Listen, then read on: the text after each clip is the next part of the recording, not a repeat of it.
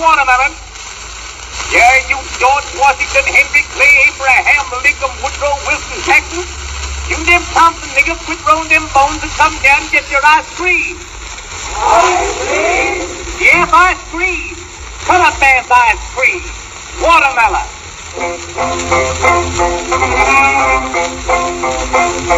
Well, I went down to compare the other afternoon. There was all a yellow girl, her name was Susie Lou. She was sitting on the rail with the heel was in the band. She watermelon, the fit to be the band. Says I'm a silky deer, when you keep your heart to me. You keep a honey boy, busy don't you see? The juice from the watermelon trickles down the tail. Make me sing $100 and you like to sing. Hey, Shalom. YAHAWASHI, YAHAWASHI, Shalom, brothers. YAHAWASHI, YAHAWASHI, Shalom. All praise to YAHAWASHI, YAHAWASHI. Double honors to the apostles at Greatmillstone. This is your brother, Ayathan, and I'm here with Elder Tazadagba. And, yeah, man, what we played here is a video, which started off with the ice cream truck tune. And then afterwards, the original tune played. So as you can see here, this was actually... as we were doing this video, we found out the brothers from Baltimore actually already uploaded this information. So we're going to use their video. But if you see here on the title, it says Ice Cream Truck Tune is actually a racist song called Nigger Loves a Watermelon. Ha ha ha. Now, if I go back here, right, this is the guy that actually came up with the song, Harry C. Brown. And you can see it was recorded from 1960 to 21. Because this song has been, it was redone a couple times over and updated. And they even had their own own terminology for Jake back then. You know, for what we call today Uncle Tom, right? Esau used a term for free black men during this time that wanted to be affluent or wanted to be like Esau, right? And they would call him by a term called zip coon. Right. They would be called a zip coon. Mm-hmm. Today, we call them an Oreo. Well, back in the day, we used to say, oh, you an Oreo. You black on the outside and white on the inside. You really want to be a white person. So in the hood, we would say like, oh, you an Oreo. You an Oreo cookie. Mm-hmm. You're black on the outside, but white on the inside. You want to be a white person. You want to do everything that white people do.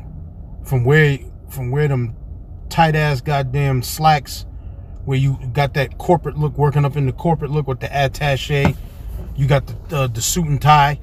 And the tie is nothing more than a symbol, which means that you're a Mason. Because the tie is really Baal shaft. The god that was worshipped in ancient Babylon, Baal, the tie represents Baal shaft. The Washington Monument you see in D.C., that long white obelisk that sticks up in the sky, that is also Baal shaft. That's like an erect penis. Mm-hmm. Okay, so that's really what a tie represents, is Masonic wear. So these are Jakes out, you know, try to disregard their heritage, right? Like you said, dress tight, change the way they speak, take the bass out their voice, try to acclimate themselves into Esau's into his company, right? So these Edomites back then, they had their own term that they came with, and they would call those Jake a zip coon. And this is where that song comes from, zippity doo dah, zippity yay.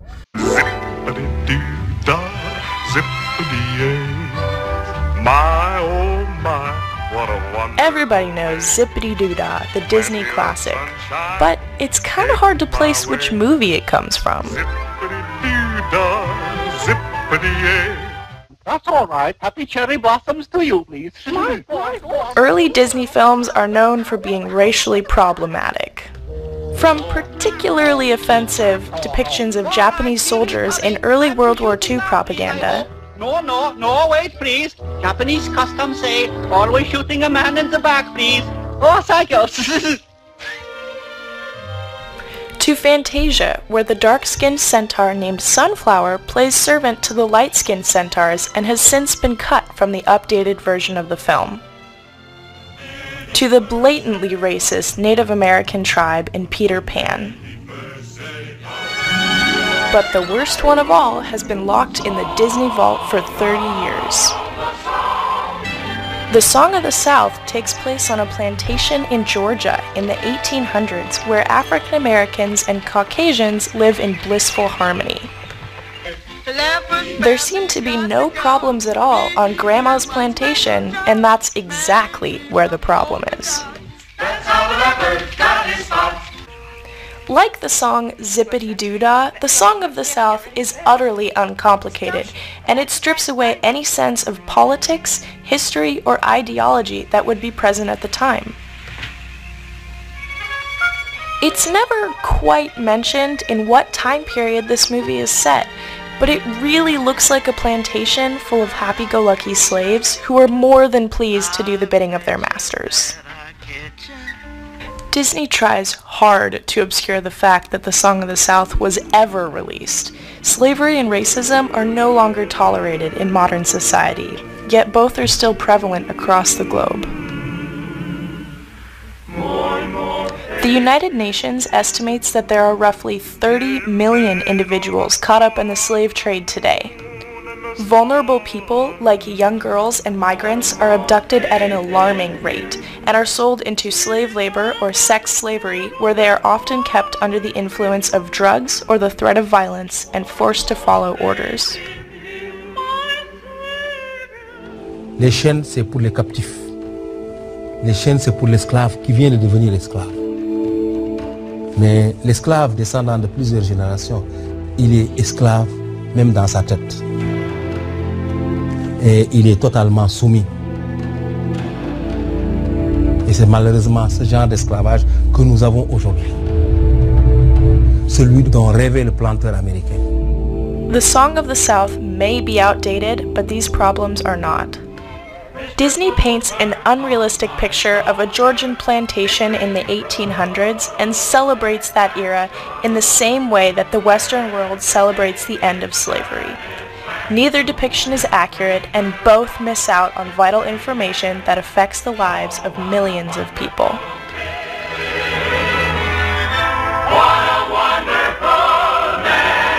Zippity doodah, zippity yay. That comes from that terminology, zip coon. Right, and that's one of the main songs of Disney. Zippity doodah, zippity yay. That's a Disney tune, which is dealing with a zip coon. A zip coon. A zip coon.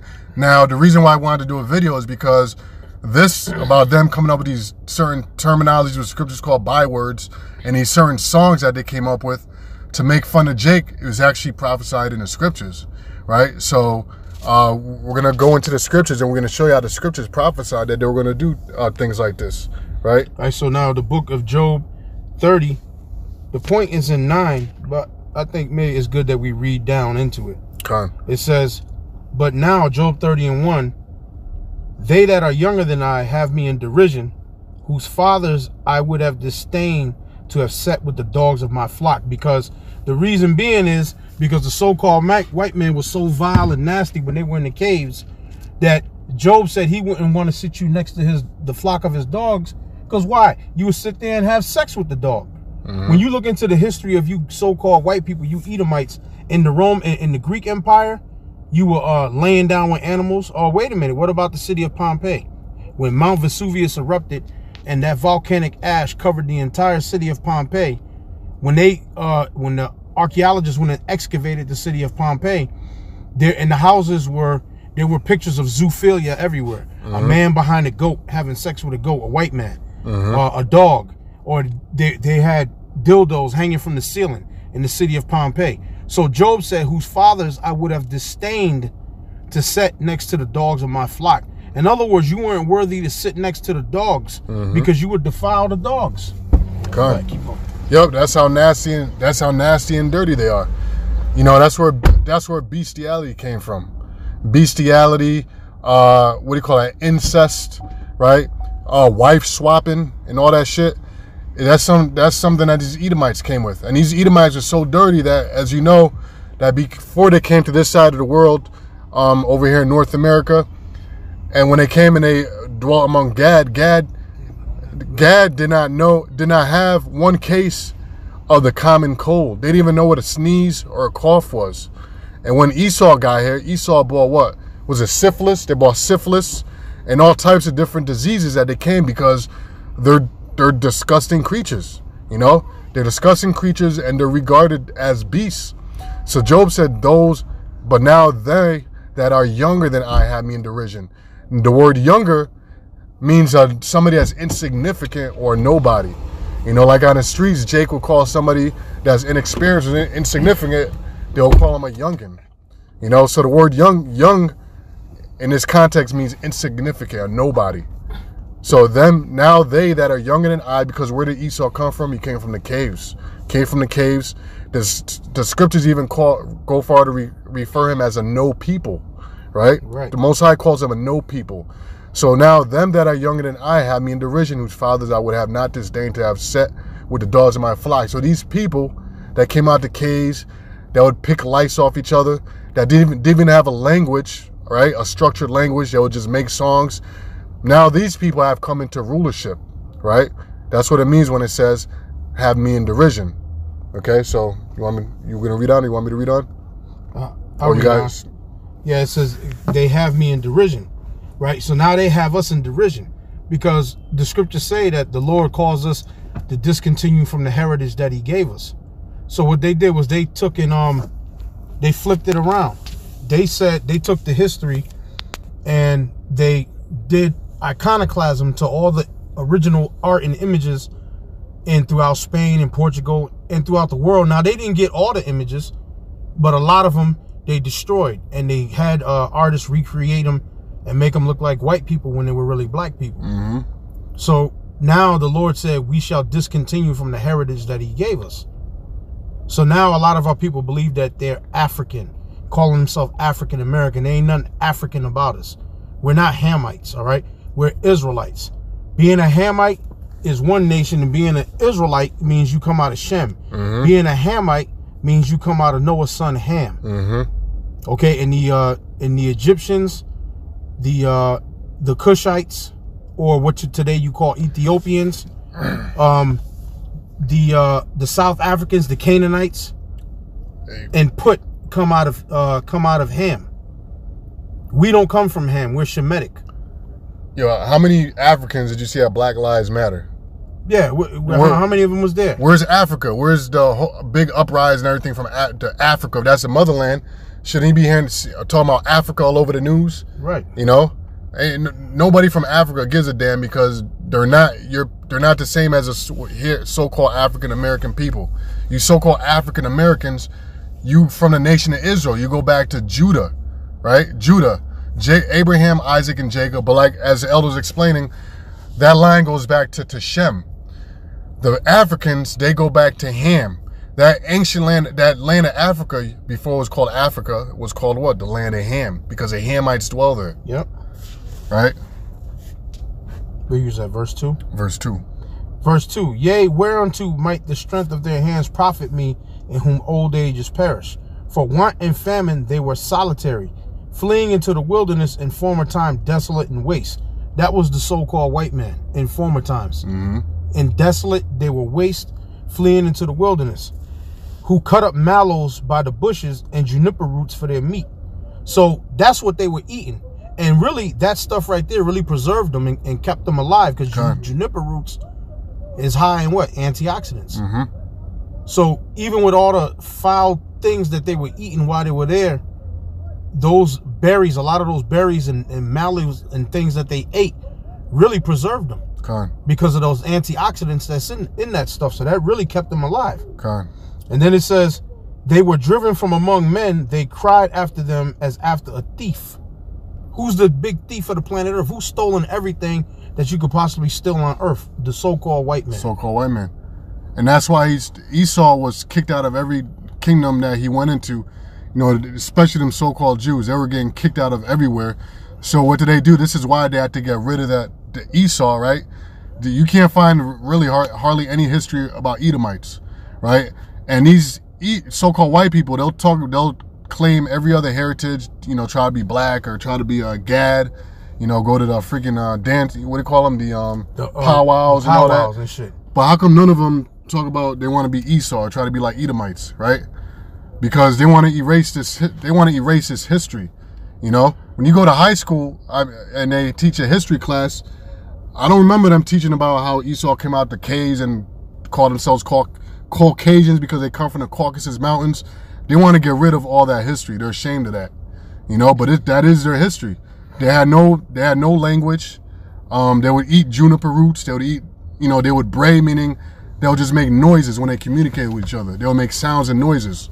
You know, different books you could read out there that tell you how. What's the one where it talk about how they would pick lice out the grandmother's skull and all that? That book is by Arthur Koestler, The 13th Tribe, which I don't. No? Let me see. Is there something else in there? The 13th Tribe. There's not another one in there? Nah. Okay. In this pouch back here? Let me try. Let me see. Might have something back here. Yeah, give us a second. No, I'm checking in here. This pouch. Yeah, brother. So Esau went from that into going into rulership. So this is what Job is kind of he's kind of explaining here. All right. So where are we at? We're at verse 2. You know, I'll read on while you look for it. It says, "Yea, whereto might the strength of their hands profit me, in whom old age was perished? For want and famine they were solitary," because nobody was fucking with them, right? Nobody was fucking with Esau because he was John 10:10. Wherever he went, he would either steal or he would cause wickedness, right? And cause chaos and confusion. So it says, "For want and famine they were solitary, fleeing into the wilderness in former times desolate and waste, who cut up mallows by the bushes and juniper roots for meat," which is, you know, like you said, very nutritious, which sustained them, right? Verse 5, "They were driven forth among men. They cried after them as a thief." Verse 6, "To dwell in the cliffs of the valleys, in the caves of the earth, and in the rocks." And that's what you so-called white people are known as. That's why you call yourself Caucasian. Caucasian means cave dweller. Mm-hmm. That's you so-called white people, bar none. The cave dweller. You so-called white people, caveman. Geico was running commercials back in the the early 2000s, and it was the Geico caveman commercials. So even a caveman can do it. And the caveman would get offended, but he had on a suit and tie like he was modern, but he was still a caveman. Still had that Cro-Magnon look. So that's you so-called white people. You're a bunch of cave people. So you low bottom-feeding devils raised up and became rulers of the entire planet Earth. That shows you that there's a power that's greater than everything on the earth. The fact that you was able to come up and rule. Because if it was up to us, we'd have kept your ass down during the Middle Ages. And the thing that took us out in the Middle Ages was the plague. The bubonic and the pneumonic plague, which was called the Black Death. And it was killing who? Black people. That's why it was called the Black Death. Go ahead. That is true. Where are we? Verse 8. It says they were children of fools. Right? You use that 6. Read 6 again. Verse 6. "To dwell in the cliffs of the valleys, in the caves of the earth, and in the rocks." And that's you so-called white people. That's why when you look at all of these modern buildings, they exhibit you being in the caves. You were in the caves, in the clefts of the rock, high up, looking down low at the valley. So that's why you like your buildings, you like a high habitation. The scriptures say that they whose habitation is high. That's you. Yeah, because that ain't nobody else but you so-called white people. Yep. Because we wouldn't build, was it over 2 stories? Over 3 stories, and then on the 3rd story, you would have like a fence around it. Like a courtyard. A fence around it so that you wouldn't fall off the roof. Like a rooftop. Yep. Right. So on the rooftop, there would be a fence up at the top of the borders of the roof so you wouldn't fall off the roof. So we didn't build structures 10, 15, 20 stories high. Because it's stupid. If you fall off, then you're done. You're dead. And then when there's a fire, yeah. How are you going to get a ladder that long to get yourself out of there? Yep, that's right. So, let's read on. It says, "To dwell in the cliffs of the valley, in the caves of the earth, and in the rocks," right? Verse 7, "Among the bushes they brayed. Under the nettles they were gathered together." When it says under the bushes they brayed, like if you see when a horse, and the horse is like, or you see those different farm animals they're like, that's what it's called, among the bushes they brayed. You didn't even have a language. You couldn't even speak. If you've seen the movie 2000 BC, Quest for Fire, and the way that's exactly how you crackers lived. That is the true depiction of you so-called white people. That's your history right there. That's your history, baby. It says, verse 9. Okay. No. Verse 8. It says, they were children of fools, yea, children of base men. Now, you know what the word base means. Base means low, like a low life. Right. The lowest of the low that you could find. It says they were scum. Real scumbags, right? They were viler than the earth.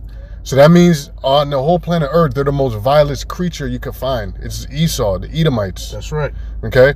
So verse 9, it says, and now I am their song, yea, I am their byword. Right.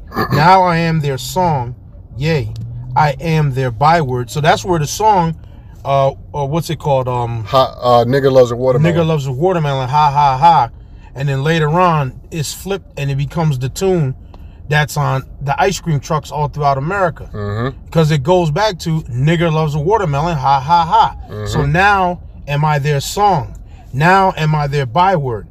Now the word byword means this. If I can pull it up. This damn tablet got demons on it. It says, byword, a proverbial saying, proverb, one that personifies a type, one that is noteworthy or notorious, a frequently used word or phrase, an epithet. Now, what an epithet is this. I'm going to look up the word epithet, the byword, right? It says a byword is an epithet.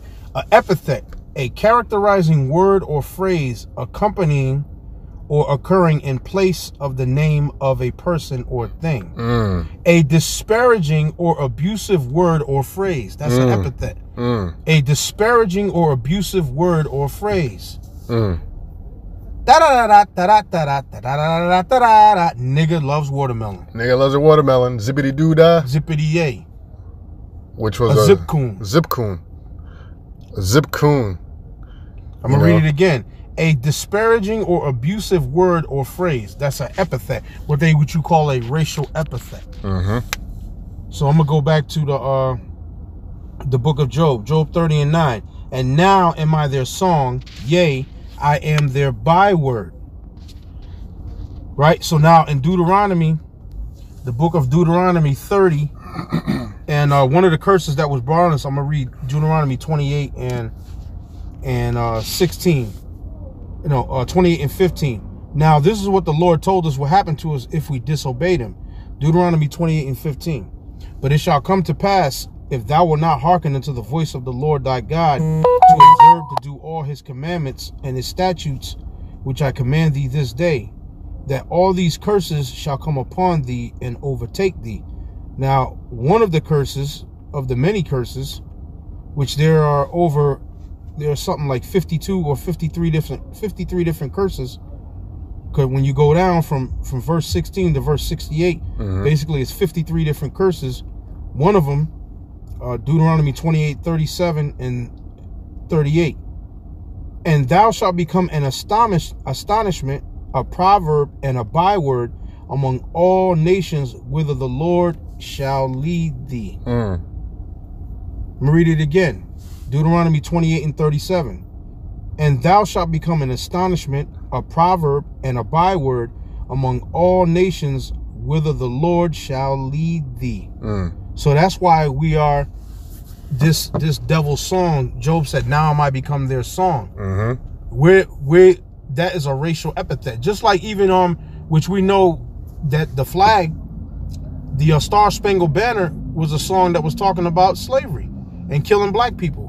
When you read the context of the Star Spangled Banner, it goes on to tell you, when you go into the second verse of that, and Esau made that their national anthem. Their national anthem is about killing and putting niggas in slavery.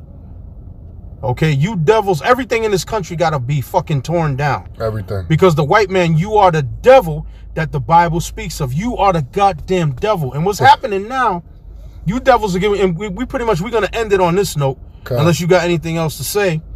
I just want to say that, go ahead, brother. Was that Malachi 4?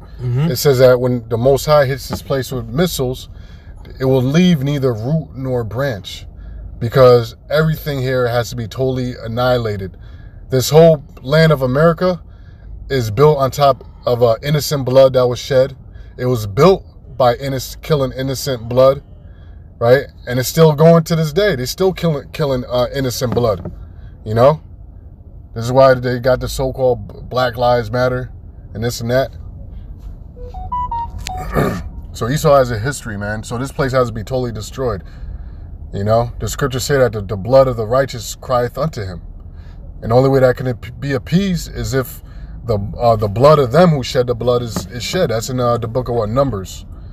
And this whole place has got to be wiped out, totally burnt to the ground. And that's why what's happening in America right now is happening the way that it's happening. Even though we know a lot of it is orchestrated by the Illuminati, the so-called white man, but really, the Illuminati, who do they get their instructions from? Those different demons that they conjure up and praise, where do those demons get their instructions from? They get their instructions directly from the Most High. From the Most High. See, that's what you don't understand.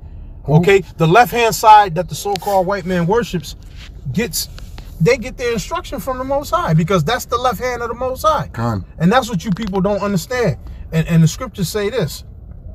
Job 20 and 27. The heaven shall reveal his iniquity. And that's what's going on right now. See, the heaven is revealing your iniquity. How? Through the satellites, the internet, these camera phones. Everything's being recorded. So the heavens, your iniquity is being revealed. Even right now, your iniquity is being revealed with us doing this epistle. And then this epistle is going to be uploaded on the internet and stay up there for as long as it's gonna, because Esau is going to take it down. Because why? It's exposing the beast more and more. It's exposing you devils. Everything in the society got to go. So even with this Black Lives Matter thing that's going on, which we know is set up by George Soros, it's set up by you Illuminati dogs, right? But even though the scriptures say this, I'm going to read it again. Proverbs 20 and 27. The heaven shall reveal his iniquity, and the earth shall rise up against him. So everywhere, everyone is rising up, whether it's fake or not. Everyone is fucking rising up against you devils, you so-called white people. Everybody is rising up against you. We know a lot of it is orchestrated, but so what? It's really the Most High's hand is still in it. Orchestrated by the Most High. It's really orchestrated by the Most High. Job 20 and 27. The heaven shall reveal his iniquity, and the earth shall rise up against him. So with that note, if you have nothing else to say, brother, on the subject, I'd like to say all praises to Yahawah, Ba'ashem, Yahushua, Ba'ashem, Krakodash. I hope you brothers got something out this lesson, and Shalom. Shalom.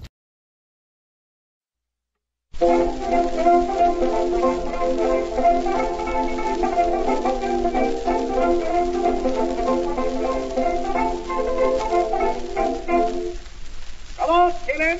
Trying to cut a watermelon. Yeah, you George Washington, Henry Clay, Abraham, Lincoln, Woodrow, Wilson, Jackson. You them Thompson niggas quit rolling them bones and come down and get your eyes squeezed. Eyes squeezed? Yes, eyes squeezed. Cut up man's eyes squeezed. Watermelon. Well,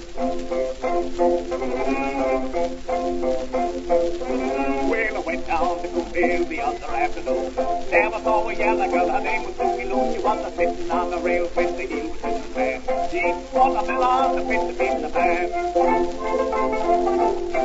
Says I'm a Suki dear, when you keep your heart to me. You keep a honey boy, visit don't you see? The juice from the watermelon trickles down the chin. Make you think 100 hours, and you like to sing. Then a nickel of a watermelon, nickel of a watermelon, Burn it up, the baby when we have another food. And it's nothing like the watermelon for the hungry food.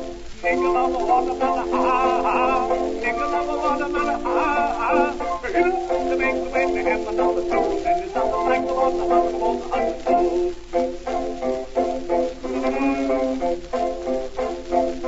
Where the watermelon grow on the big green vine. Where the finger sees it, he thinks the time was time. He knows when it's right, when the beat stands slack. He goes pong pong when you hit him on the back. The best way to get it is to feel it if you can. If you don't want to feel it, you get a color pen. Take it to the house and you give it to your wife. And you rip on the back with the big carbonite. Then the nickel of a watermelon, nickel of a watermelon, Bring it up, the baby when we have another fool. And it's nothing like the watermelon for the hungry fool.